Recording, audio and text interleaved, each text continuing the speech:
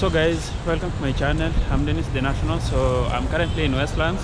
So I drove all the way from Nyayo to here. I just wanted you guys to see how much of the repairs have been done for the lower road and the traffic situation, especially traffic situation, since we all thought that the construction of Nairobi Expressway will do away with some of the traffic along Mombasa Road, Uhuru Highway and Waiyaki Way along Westlands. So let's drive along, guys. You're going to enjoy this. You're going to see the situation, especially during rush hour. Please like and subscribe. Remember, liking gives me a lot of views and helps me to do more videos. Otherwise, I hope you enjoy this video. Watch till the end. Mwisho mwisho utaona vitu mzuri. And thank you guys. Enjoy.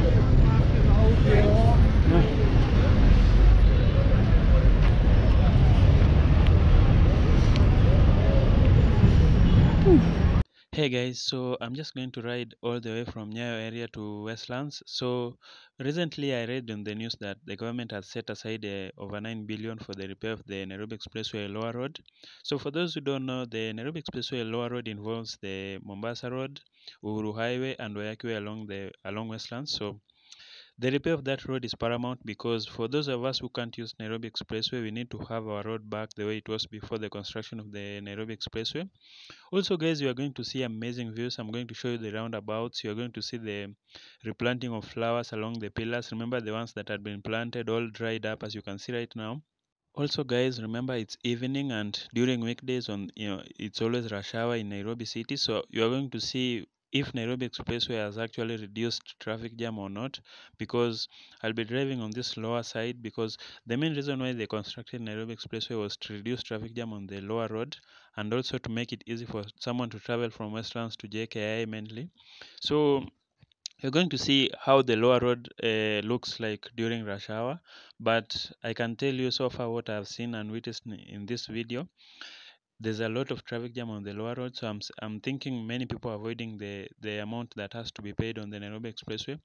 Now, for someone who has to look at it in this way, using it once or twice a week or something, it's not expensive. But for someone who has to go to work every day, morning and evening, that money starts to be expensive. Let's say he has to pay like around 300 in the morning, and in the evening while going back home, that is 600, which is approximately or something like that, more or less.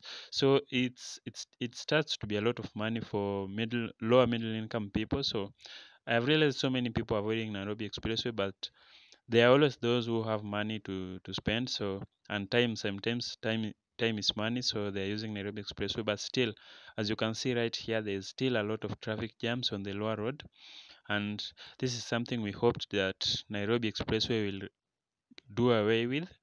Otherwise guys, just enjoy the ride, and thank you for always supporting me guys. Right now I'm over 32,000 subscribers. I appreciate. I'm humbled. I wish to get to 50,000 subscribers. So like, subscribe if you are new, and enjoy the video.